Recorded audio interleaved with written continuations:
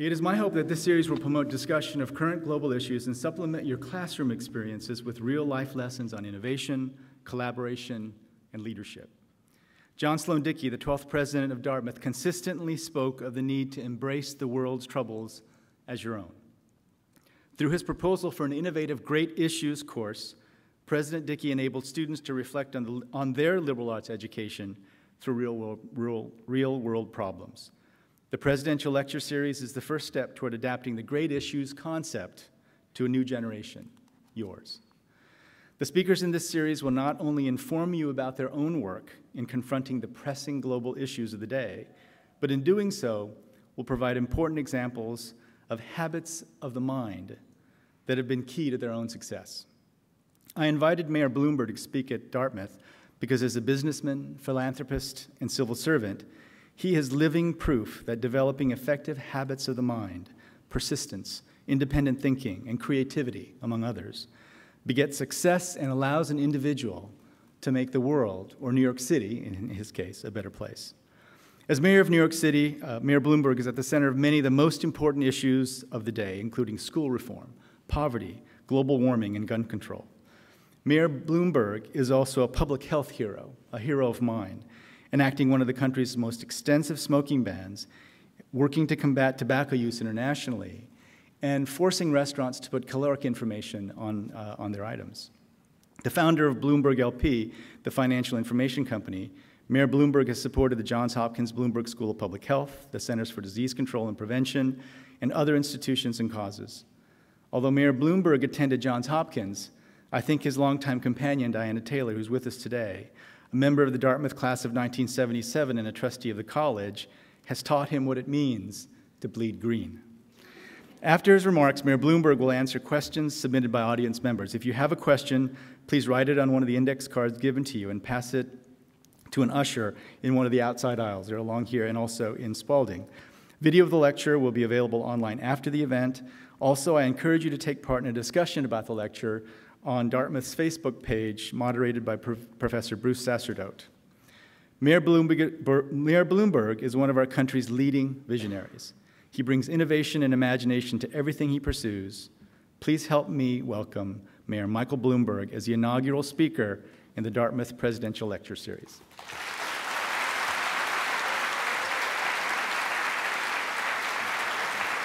Thank you.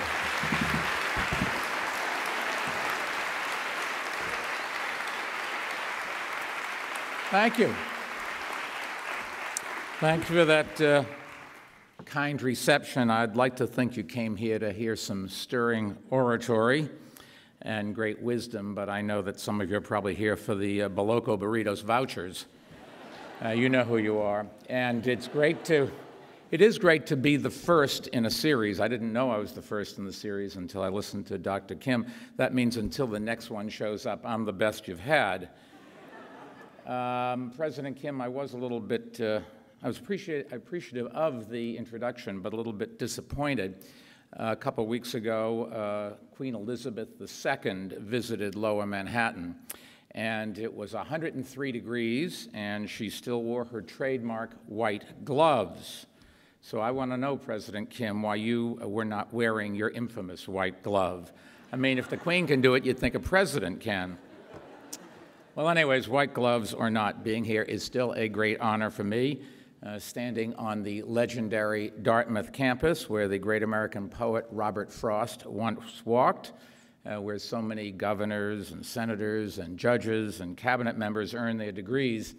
But to me, perhaps most importantly and most memorably, is where John Blutarski first uttered the immortal words, "Toga, toga."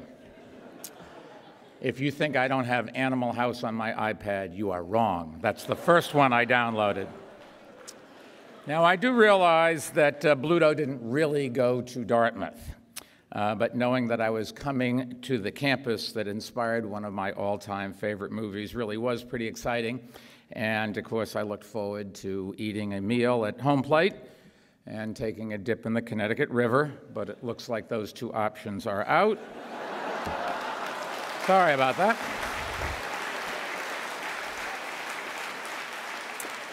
College today is very different than when I went to college.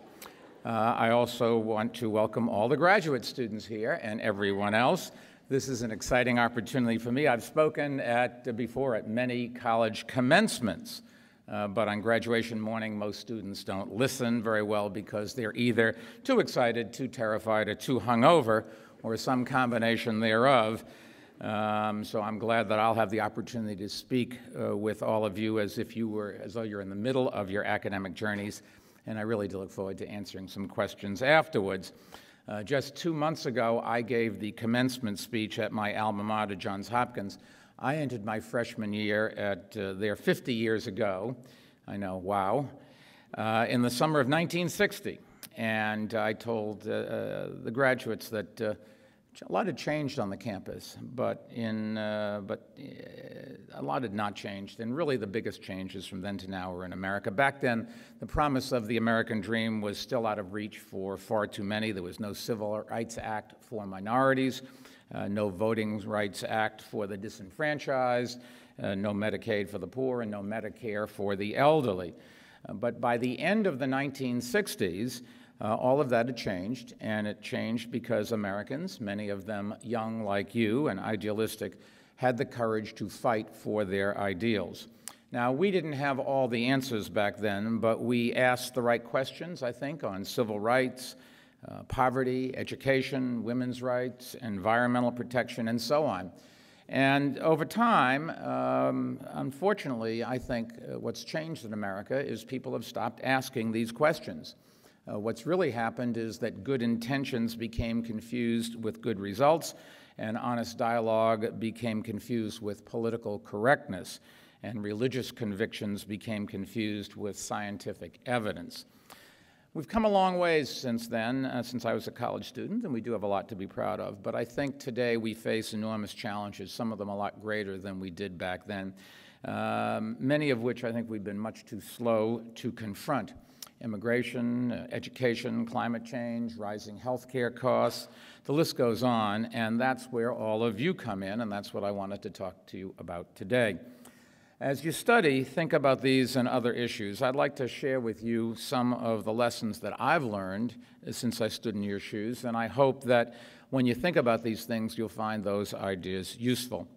In organizing these lessons, I thought I would take a page from Dartmouth's book by adopting your Plan D, or D-Plan as you call it. And I'm told D-Plan helps guide you through the dizzying maze of choices you face.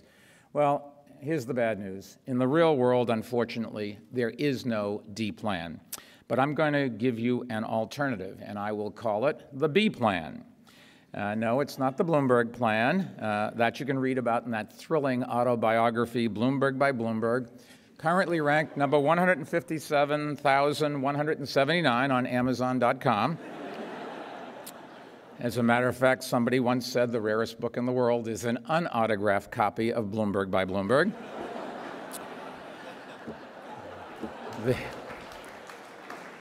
The B plan, like the D plan, is divided into quarters, and it contains some ideas that I hope will guide you on your journey. So here we go.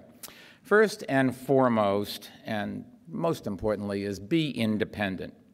You can be a Democrat or a Republican. As a matter of fact, I have been both, or you can be anything else. But never make the mistake of thinking that any particular political party has a monopoly on ethics or good ideas. One of the things that never ceases to amaze me in government is how many highly intelligent people are willing to accept a party's conventional wisdom without asking the hard questions. And they follow ideology and special interest in the polls instead of following the facts. We have a saying in city government in New York that I think served us well for a long time. In God we trust, everyone else bring data. And the reality is both liberals and conservatives have some good ideas. The only problem is that too often neither side is able or willing to admit that the other side might actually be onto something. Take immigration. Liberals tend to talk about our need for more immigrants, and conservatives tend to talk about the need to control our borders. And you know what? They are both right. Our refusal to let more immigrants into this country is sending jobs overseas and threatening our long-term economic health. It is what I call national suicide. At the same time, our ability to stop the flow of illegal immigrants threatens our long-term national security. And this spring, I helped launch a new bipartisan coalition called the Partnership for a New American Economy that includes mayors and business leaders who understand how important this issue is. And we'll try to shift the debate away from the extremes and towards a common sense, common ground solution. This is perhaps the single greatest problem facing our country today. And for the record, there is no courage in Washington to face this issue whatsoever. It is not partisan. It is not tied to one side of the aisle or the other, or one end of Pennsylvania Avenue or the other. The truth of the matter is, in Washington, they are so afraid of facing this issue that if you bring it up, they literally leave the room. So number one in my B plan is be independent. The second part of the B plan is be innovative.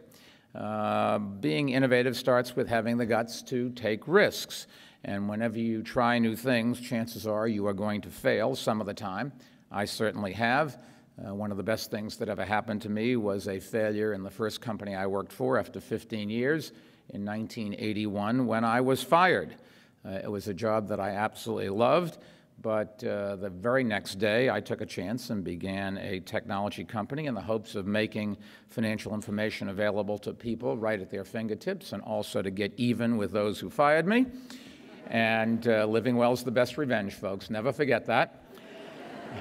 And everyone told me I was crazy. Now, they probably were right, but it was the best thing that I ever did for my career. And if you fast forward 20 years to 2001, everyone told me I was crazy to run for mayor when I fired myself from my company.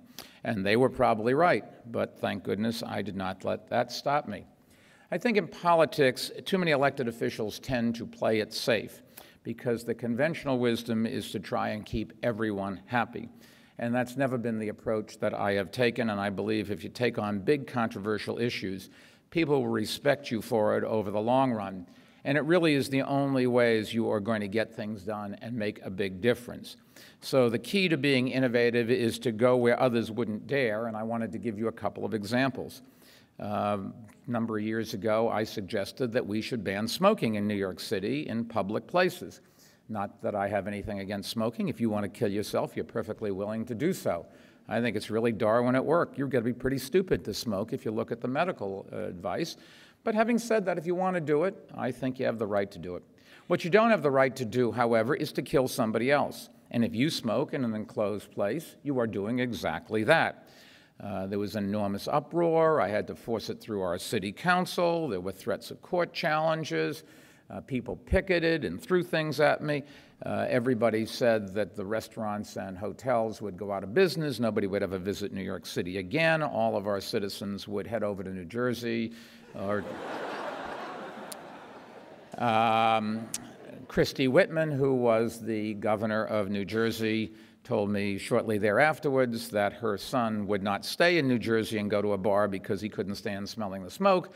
And the truth of the matter is people came into New York. It turned out to be a godsend for the restaurant and hotel industry and the tourism business.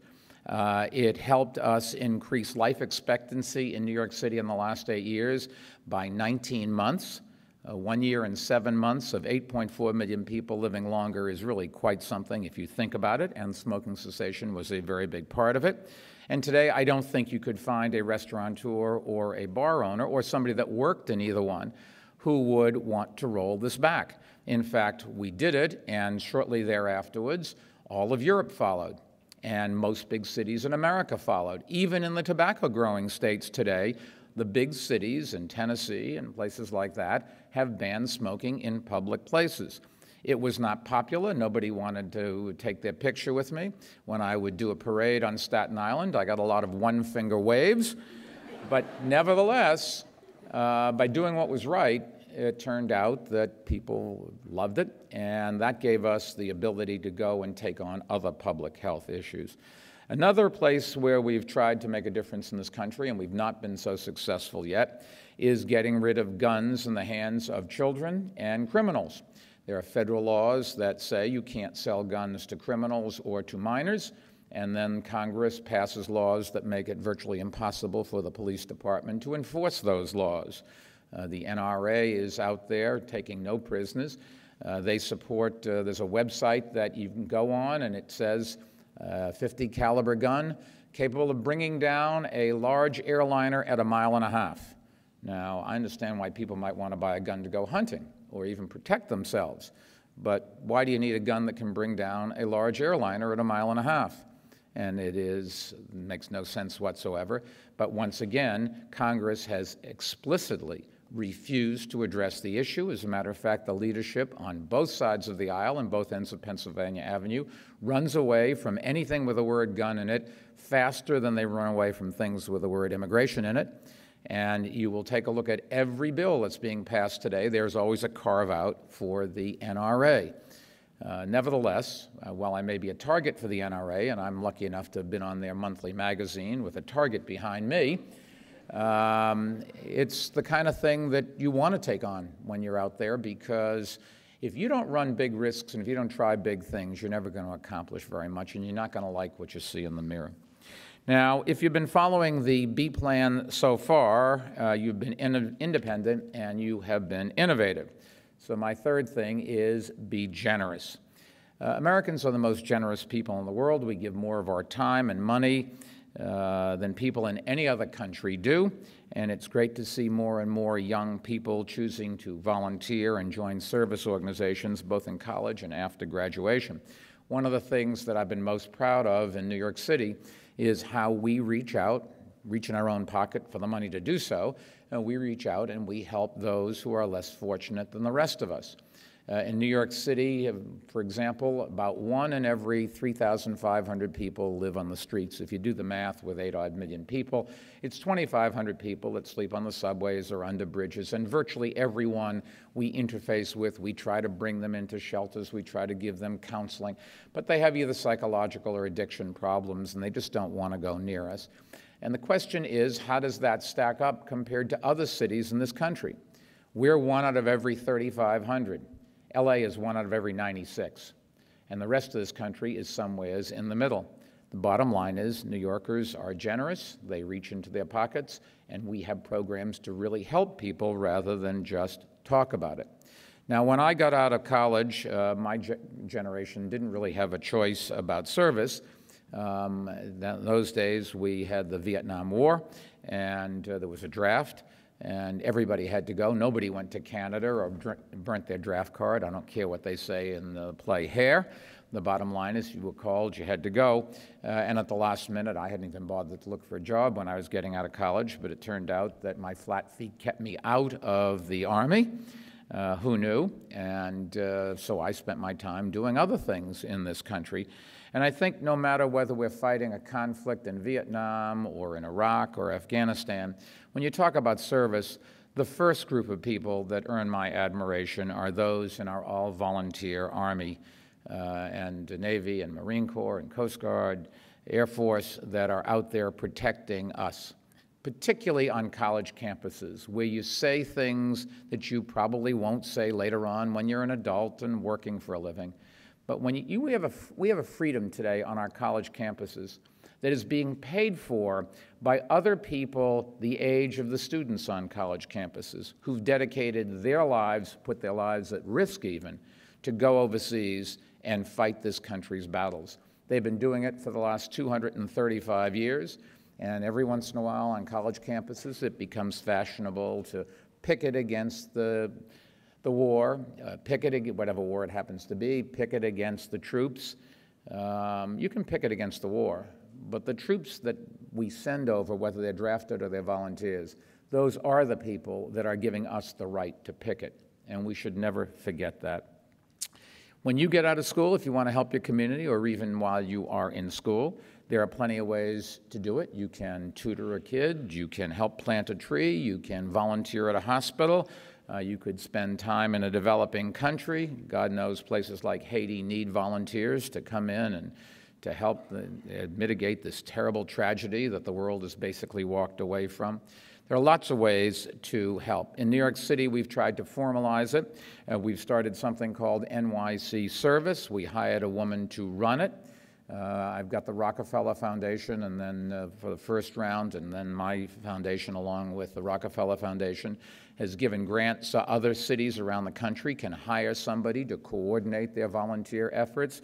And what we're trying to do is to answer President Obama's call for a new era of service and actually match up volunteers with organizations that need them, matching skill sets or abilities. Some of the things we've done in New York is we've trained 51,000, I think it is, New Yorkers in CPR. We've administered 160,000 H1N1 vaccinations. We've sent 3,000 or 4,000 care packages to New Yorkers serving in Afghanistan and Iraq.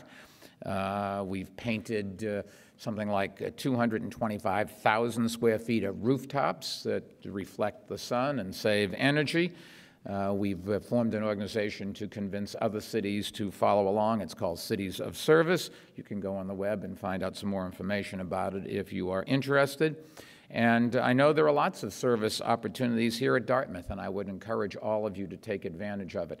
Not only will it put a smile on your face as you turn out the light and the last glimpse in the mirror, I can just tell you it is great for meeting people. And when you get out into the business world, one of the things you will find is that a great deal of the networking and contacts that you make are built around philanthropy.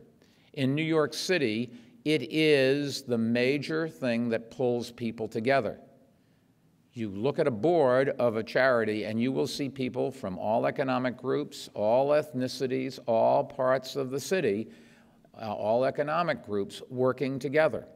And it helps your business, it makes you feel better, and it can also help your social life, incidentally. So I would urge you to do that.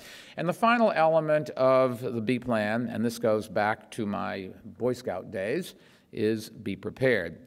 I know what you're thinking. You're already prepared. You've mapped out the rest of your life, the rest of your education, postgraduate work, residences, fellowships, clerkships, and you're going to have a long, meaningful career. You have all of your plans already laid down. That's not the preparation I am talking about, because let me tell you, the likelihood of you winding up 10 years from now doing what you think you're going to be doing 10 years from now is probably less than 1 in 10. The truth of the matter is you don't know what opportunities are going to be presented to you. You don't know where you're going to succeed and where you're going to fail. The careers that you wind up in are invariably going to be very different. So what I would do is I would focus on how I interact with people, how I approach problems. I would get involved in government.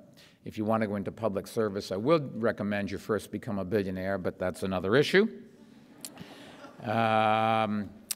You're going to spend your entire life doing something different than what you think. And the good news is that Dartmouth is preparing you for that, because while you think there are individual subjects, what they're really teaching you to do is to think and to reason and to build relationships, and that's what's going to carry you on. Now, if this was a commencement speech, I'd add a few other things: be kind and courteous and responsible and loyal and all of those kinds of things. But I guess the thing that I really want to tell you is don't forget to have fun. President Kim's not going to like me for saying that, but I remember having nothing but fun in college. I'm not sure I ever learned anything. As a matter of fact, my academic record, which I'm very proud of, is that I always made the top half of the class possible. You can tell about how smart a group is when you use that joke, and then the time from when you finish until they start laughing. You're sort of a C+, I'll say. You've made it through the winter, having a great time here. Diana tells me that this is a great party school. She said all she did was ski. I'm not sure I believe that. I think she probably did more than that, drank a lot, and probably smoked a lot, and all of that sort of stuff. But you're getting a great education. Use it well. Thank you for having me. I would urge all of you, when you are looking for a career, and if you can find a place, if you have some choice in the location, pick New York City. It is the most wonderful city in the world. It's the most diverse city, and it is a meritocracy. It's not an easy city to live in, but it's a fun city to live in, and it's, if you want to be a big fish in the big pond, it's the Big Apple. Thank you very much.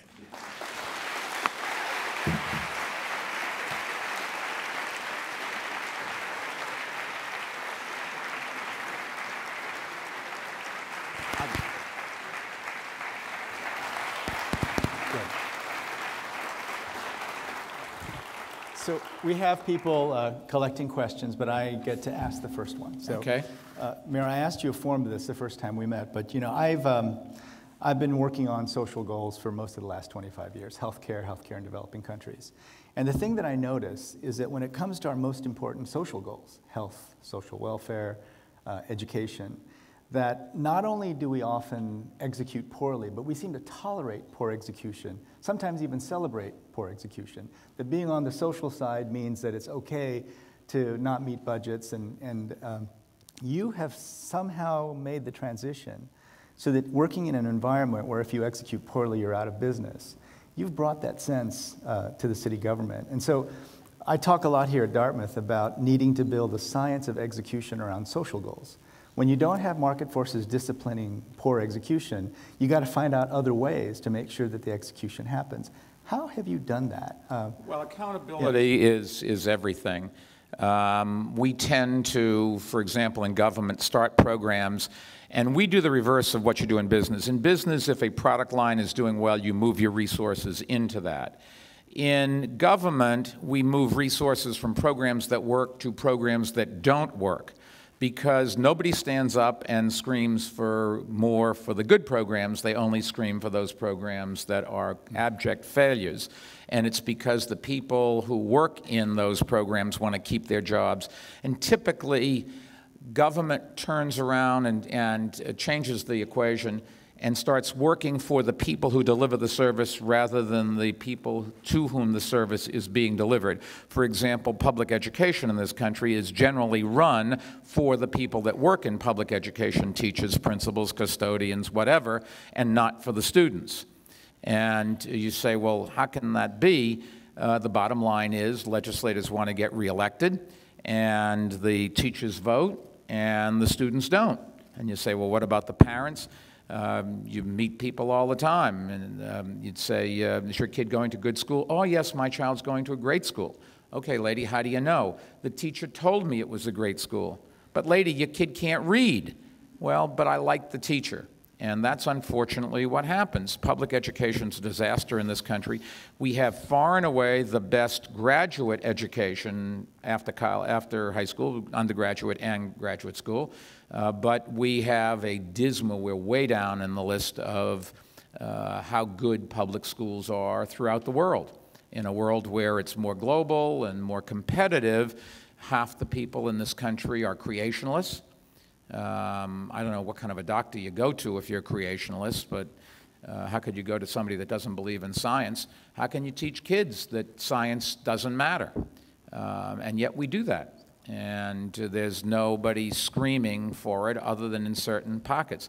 People like the Gates Foundation have given away a lot of money, Eli Broad, to try to help public education, and we've made some big progress in our city. But there's still a whole bunch of New York City elected officials who don't want to improve the public schools. As a matter of fact, we're trying to close 19 schools, and we've been sued by some organizations that represent poor minorities in our city where these schools are failing their kids, and they're suing to have us keep the schools open. It's counterintuitive, but it all gets back to how much the pressure groups that can influence elected officials' campaigns. And so the NRA, which is totally unreasonable on guns, scares all of the elected officials because they say, if you don't vote the way we want you to vote, we will get your opponent elected. And the elected official says, hey, this is the only ways I can feed my family. So it all comes down to that, I think. We're devoting our resources in the wrong ways. That's why we won't focus on immigration, tort reform, health care. We passed a health care bill that does absolutely nothing to fix the big health care problems in this country. It is just a disgrace. President, in all fairness, started out by pointing out what the big problems were, but then turned it over to Congress, which didn't pay any attention to any of those big problems and just created another program that's going to cost a lot of money. And it's really sad because they say they've insured or provided coverage for another 45 million people, except there's no doctors for 45 million more people. And unless they fix immigration and let people who come here for medical education stay here, those people are just going to do the same thing. They're going to have to go to the emergency rooms where they've been, except that now it's going to cost a lot more money. Do you take a fundamentally different approach, though, Mayor Bloomberg? You set incentives in your company. Are you setting incentives in the government in the right way? Can you just do things by proclamation? Is it policy change? Well, government we have a democracy, and I think what's interesting is people in business think that in government, nobody works very hard and innovates, and I can only tell you that is not true. We have an awful lot of hardworking people who really are very creative, who could make a lot more money in the private sector but choose not to. People in government think in business you snap your fingers and everybody jumps, and that is not true either. What we've tried to do is to set some goals out and measure our progress towards those goals, but it is very disappointing. We have a list of every single thing that we promised during the first time I ran for office during the campaign, then the second time 4 years later, and the third time 4 years after that. And every year we update the list and we say which things are finished and which things we're working on and which things we want to get to, but so far we don't have the money, or we're tied up in court, or we just don't have the resources in terms of people. And then which things are no longer needed or turned out to be dumb ideas. And you know exactly what the press focuses on. It's only that fourth category. And in the end, the press, if they won't write about the accomplishments that any part of government does, it's harder to get the resources for those things. But nevertheless, we've set our targets and we're going to blindly push on. And I think that and my advice to anybody when they get elected is do the tough things first, and then you have time to show that they work.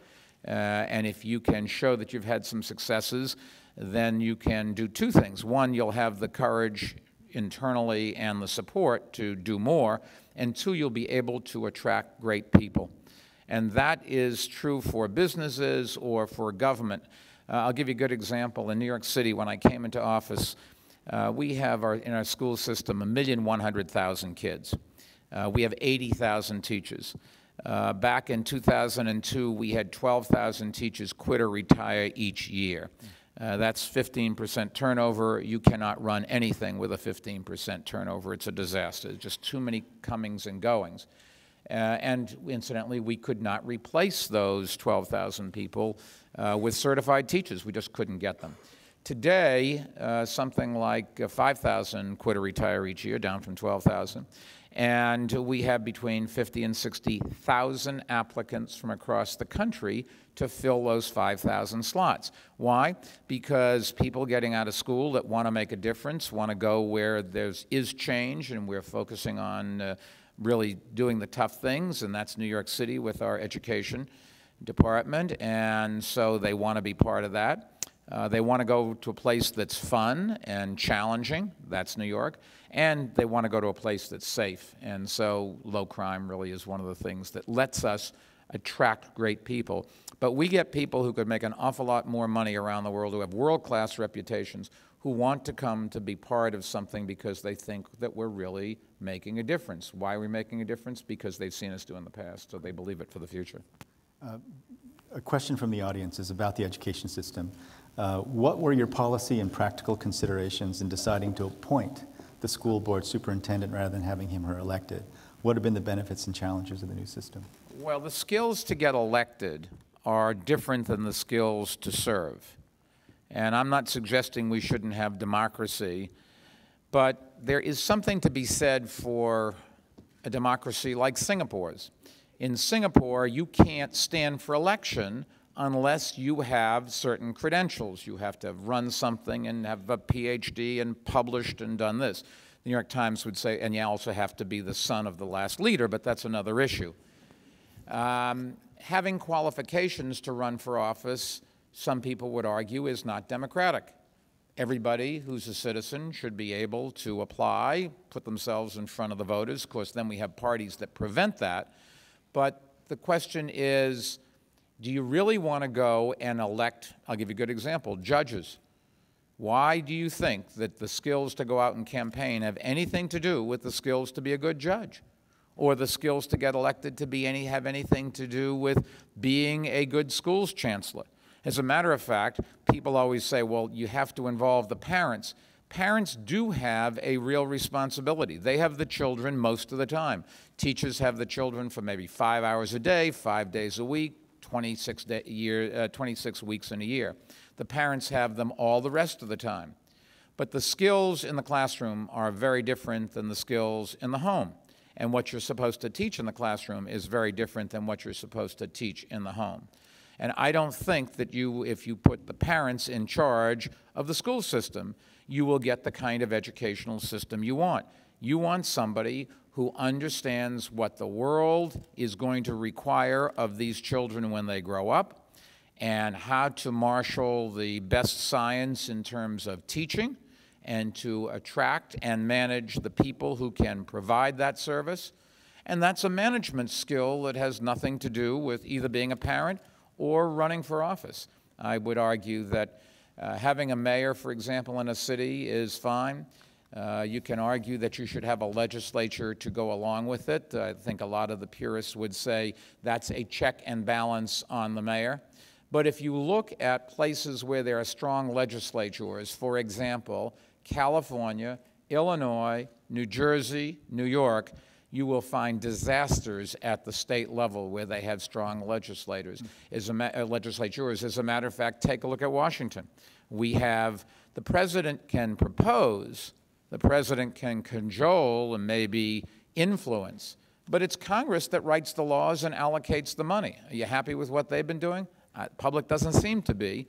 And so I would argue, keep in mind, as an executive, I have a vested interest in doing this, but I would argue that the public's safeguard is every 4 years at the ballot box, and you should pick somebody who you think is very smart and then ride with them for the period. And to the extent that you have to allocate powers between the executive branch and the legislative branch, far and away you should give more powers to the executive branch if you want progress. I feel the same ways about the governance of schools, just in case you... Wonderful idea. Wonderful idea. The faculty here would love it. Great idea. This is a wonderful question from one of our students. I have recently been bold, asking the hard questions, and am now spurned by the few who are threatened. How do you yourself bounce back from the fallout of asking the hard questions, the obstacles that this may create? Well, the first thing when they're not looking, just walk up and cold cock them. I mean, you could also let the air out of the tires of their car, and, you know, some things like that. I wouldn't suggest anything more serious than that. You know, to some extent, you're known by the enemies you have. To some extent, you have to look in a mirror and say, I know it's not popular, but I know I'm doing what's right. Sometimes you just have to do things that you don't think is in your own interest. I'll tell you a story. I just thought about it. The first day I ever campaigned was back in the summer of 2001. I decided to run for mayor, and I went to Staten Island on this boardwalk with somebody else, and I had never before walked up to total strangers and said, hi, I'm Mike Bloomberg. And it does take, it's not a natural thing to do, and it does take a long time. After 8.5 years of waving in parades and shaking hands of everybody on the street and every cop and firefighter and everybody on the subway in the morning, you get used to it, but it's just not a natural thing. Anyways, this nice little old lady, about this tall, gray hair, looks up at me adoringly, and she said, oh, I'm so glad you're running for office. And I'm going to vote for you, and all of my friends are going to vote for you. And as a matter of fact, the guy you're running against is going to drop out because he'll realize it is hopeless to run against you. You will be a great mayor. And I'm thinking, hey, this is great. You know, I'm going to get this all over in one day. And then she looked up at me very adoringly and she said, and I'm so glad you're pro-life. Now, I happen to be so adamantly pro-choice that I don't even want to talk about it. I am NARAL's biggest supporter, regardless. Regardless, it doesn't matter. It's what I believe, okay? And for an instant, I thought, what do you say? Here is a potential voter, the first one I've talked to, like to get elected, think I could do a good job if I did get elected. Do you obfuscate? Do you change the subject? Do you speak in doublespeak? That's what most elected officials do. If you go back and look when they were running and said, I thought they promised me X, and in fact they're doing Y, you'll see that they have a skill that lets you say something that everybody hears what they want to hear. I voted for the war, but not to fund it. I'm pro-choice, but not for women. And it's that kind of, and Congress does it all the time. They want to show that they're tough on corruption. So they pass a law that's tough on corruption, but there's a provision where every city that doesn't want to enforce the law can just sign a piece of paper and waiver out of it. And we don't go back and ask the follow-up question of what's the effect of what you've done. Or they pass a law. Well, there's a reason why Congress passes 2,000-page bills. That was the financial bill they passed yesterday, or the health care bill. It's because nobody can possibly read it. And so they can go back to their constituencies, no matter what their constituencies are, and say, I protected you. As a matter of fact, some very wise person once said that the job of an elected official is to take money from the wealthy, votes from the poor, and convince both groups that they are the only protection from the other side. You should listen to that. It's funny. Two questions that are linked. The first is from one of our business students. As a recent arrival from the UK, I'd be interested to hear your perspective on how the financial regulatory reform passed by Congress yesterday is likely to impact on the relative competitiveness of New York and London as financial centers. And related to that, what happened with LeBron? The only time LeBron James ever came up was, in a serious ways, is when we looked at what the taxes were on his salary between New York City State and Miami, Florida. State and city taxes, dramatically different. I don't know that that was one of the differences, but the amount of money he's going to take home in Florida is a lot greater than it would be in New York. So people that think you can keep taxing, there's a good example, you cannot. The only time anybody ever yelled at me on the subway was one guy screamed at me, "Fix the Knicks." I can do a lot of things, but I can't do that. And what's more, I grew up in Boston. I was a Celtics fan. Doesn't earn me a lot of points when I go to a Knicks game, but that's neither here nor there. In terms of competitiveness, you can move from one place to another, but it's not easy. You can move for one reason, but that doesn't mean that there isn't another reason that would incent you not to move. London or the UK just passed a very stiff higher tax, temporary, and if you believe that, I got a bridge I want to sell you. So the tax incentives at the moment would favor New York. Regulation here, it all is a question of what the regulations are actually, which ones are implemented. The way this bill is written, Congress has some broad ideas, and then the SEC and the Treasury and the Fed have to write the actual things that you've got to do. That's where all the lobbyists come in. And if you want to know, will they really change things, just remember that virtually every part of our financial industry has some oversight by different committees in Congress. And the reason I point that out is the people that are on those committees get the funding for their campaigns so that they can stay in office and feed their families from the industries that they regulate. So if you think they are going to kill the golden goose, you don't understand government. One question was, what is the most important problem in the country today, and how would you go about fixing it? Well, I would argue that immigration long term is that and public education. I think the president really deserves a lot of credit, he and his education secretary, Arne Duncan, to try to do something about public education, although you can see Congress trying to water it down. When you have a program that distributes monies based on states or localities doing things, there's an awful lot of states and localities that don't want to do those things, but they want their share of the money. And the way Congress works is, whether it's Homeland Security money or education funds or agriculture or anything else, everybody gets something. That's the ways they put together a coalition to pass the laws. And so New York City may be the biggest target. Every time you catch a terrorist, they've got a map of New York City and not of a cornfield in Nebraska. But let me tell you, Nebraska gets its share of Homeland Security monies just like everybody else. We are unwilling to really focus on education. We are unwilling to really focus on immigration. What I would do is, first, I tried to get the president to do this so far unsuccessfully. I would say, go to Congress and say, the one immigration thing I want to do right now is we'll pass a law that will let anybody come to this country if they're willing to start a small business and employ 10 Americans. And as long as you keep employing 10 or more Americans, you can keep your green card. That would go towards two things that people want. One, bringing diversity to the business community, and two, getting jobs for people. And Congress probably would listen to that because they are concerned about jobs. They get beaten up for not enough jobs all the time. That would probably work. I think anything else in immigration, certainly nothing till after November, and I'm skeptical that after that this country has the courage to go and to pass comprehensive immigration reform.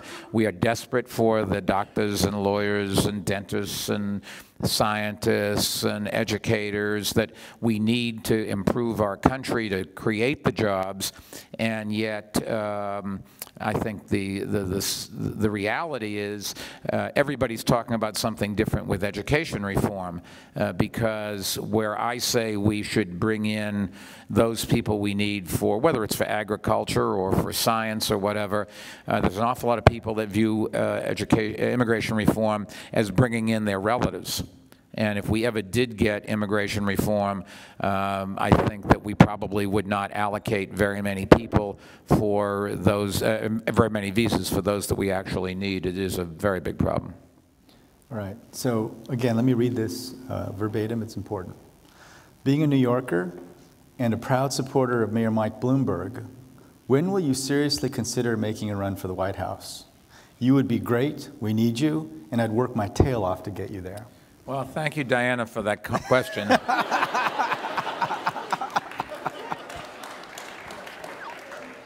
I am, number one, I'm gainfully employed. I've made a commitment for the next 1,263 days, but who's counting? Mayors don't go on to other offices. People would say higher office, but I would argue that perhaps the best political job and the best chance to individually change society is being a mayor, particularly of a big city. Arguably, being the mayor of New York is the best political job in the world. We have our own foreign policy. I've got the 8th biggest army in the NYPD. We've got a budget that's bigger than most countries' GNP.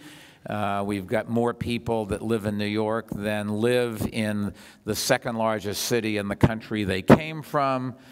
So New York is really different. But mayors have to, unlike in my examples of pro-choice but not for women, mayors have to explicitly say yes or no and be on the record and then have the press follow it and deliver the service the next day, not just promise the service. And you don't make friends by doing that. I am, and every one of my positions cuts out half the country. So I'm pro-choice, I'm pro-gay rights, I'm pro-immigration, I'm against guns, I believe in Darwin. It's down to Diana, my mother, and me left, and I'm not sure about my mother. So there's not a chance that you could get elected, and I have a commitment to finish out this term. So if drafted, I won't run unless I really thought you had a chance to win. Once again, you got to think, guys. Come on. No is the answer, and if the press is in the back, it's not true. I'm not running. I'll make that clear.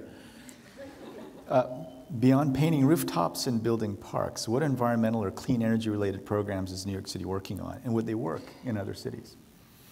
Yeah, sure, they would work in other cities. If you're interested, you can go on the web. Plan YC has 127 different points. One of them, we're working with Bette Midler to plant 1 million trees. Trees clean the air, improve property values, painting roofs. We have changed our building codes, so there's a real incentive to upgrade your boiler and your air conditioner. We have worked very hard to change the city's fleet of vehicles. We have tens of thousands of vehicles in our city. We have 300,000 employees. We have a lot of police cars and garbage trucks and fire trucks, and all of the inspectors that go around have to have their own cars. We've gone to hybrids for an awful lot of those. We've made a commitment to, by the year 2017, reduce our greenhouse gases for city facilities and city cars by 30%, and the overall objective is to reduce the whole city by 2030, but I've never asked anybody to do something that I'm not willing to do, so we have the commitment to get it done. I'll only be in office through 2013, but we'll have made a big start on all of these programs, and you should go on the web and look at NYC, Plan NYC. And it's fascinating, the kinds of things that you can do to reduce consumption, congestion pricing. We tried to do, our state legislature wouldn't go along with that, but we certainly have to move more people over to mass transit. It's interesting, New York City is exactly the reverse of virtually every other city. Most cities, 80% of the pollution comes from transportation and 20% from buildings. But because so many people in New York City walk or take mass transit, in our city it's 20% from transportation and 80% from buildings. So a lot of programs that make buildings more efficient in terms of using less energy or wasting less energy are high on the list and will have a very big impact. So in closing, Mayor Bloomberg, you've told our students that they should party a lot, swim in the Connecticut. Toga. But let me let you redeem yourself with this question.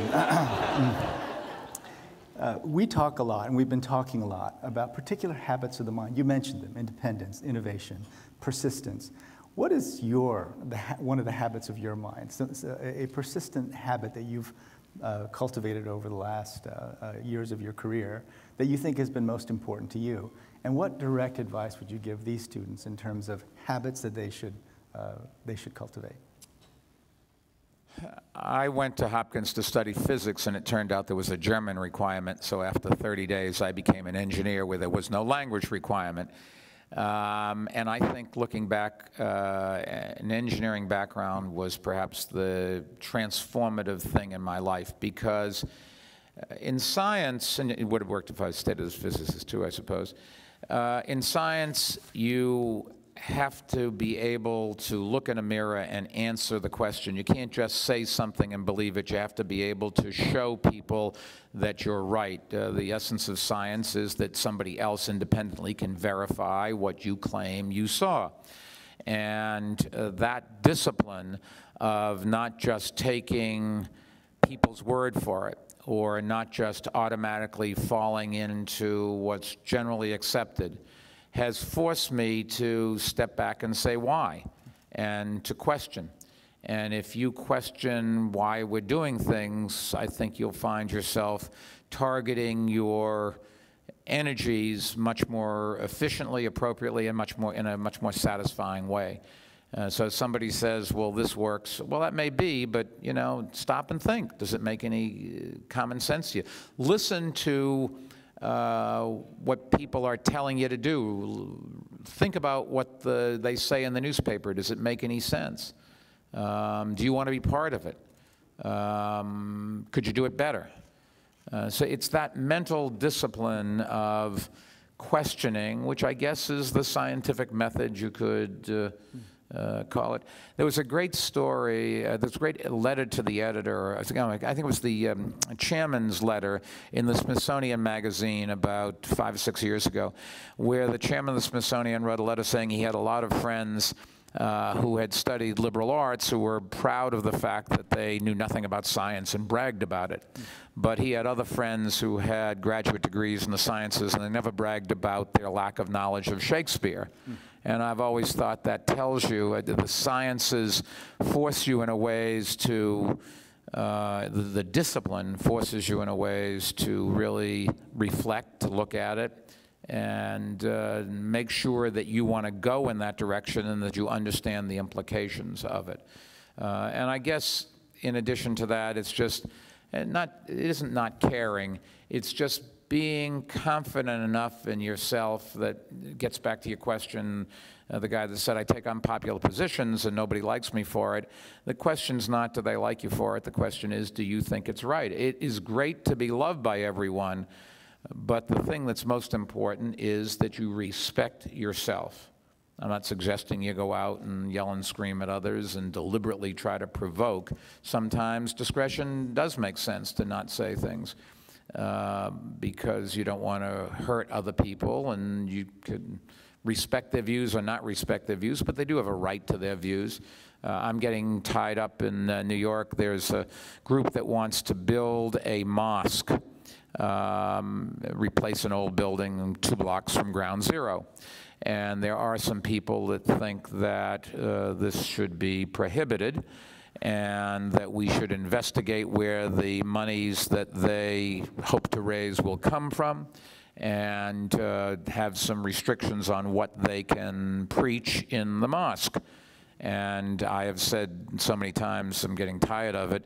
I'm not winning a lot of friends in doing so, but I just think it is the most outrageous thing that anybody could suggest. Here we have 9/11, the actual site where some people felt that our freedoms to practice our religion were so abhorrent to them they were willing to take 3,000 people in their own lives. If there's any place that we should be proud to show the world that we are an open country and an open city, if somebody wants to practice their religion, whatever that religion is, they should have the right to do it. And I happen to think this is a very appropriate place for somebody who wants to build a mosque, because it tells the world that America and New York City, which is what I'm responsible for, really believes in what we preach. We all say freedom of religion. Well, it's not just freedom of your religion, it's freedom of everybody's religion. And I don't think this country wants to go in a direction of questioning. A lot of people that didn't applaud, if you'll notice. I happen to feel very strongly that those values that I was taught in Civics 101, 102, that my parents taught me, if you want freedoms, you've got to give other people their freedoms. And this is a perfect example of standing up. And those people that died on 9/11 actually died so that we can, and the people I talked about going overseas and fighting and dying for us, they're doing that so that we can practice our religion. And if you care about religion, you should make sure that the government doesn't get involved in religion. Mayor Bloomberg, thank you so much. You know, the impetus for this lecture series came from one of our presidents, who in 1946, in August of 1946, he was the director of public relations in the State Department when nuclear weapons were dropped over Hiroshima and Nagasaki. That month, he was announced as the next president of Dartmouth College. So when he came here, he said on his very first convocation to all the students, the world's troubles are your troubles, but there's nothing wrong with the world that can't be fixed by better human beings. And he set a tone for us, and that's the tone that I've tried to recreate here, which is, we here at Dartmouth are in the business of building those better human beings who will tackle those problems that you've tackled so effectively. You honor us by being the first speaker in this series. I think you set a tone for us.